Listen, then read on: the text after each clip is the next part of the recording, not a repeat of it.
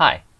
So opportunity cost, simply put, is the concept in economics that refers to what you give up when you decide to do one thing instead of another.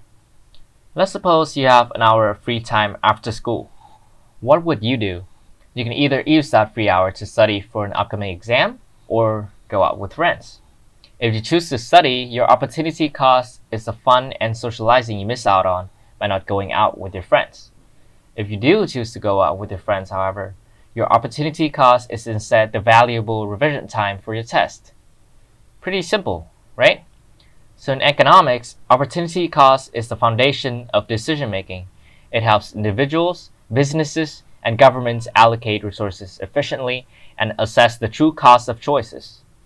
And keep in mind that no matter what you do, understanding opportunity cost is vital for making informed decisions that maximize value and resources.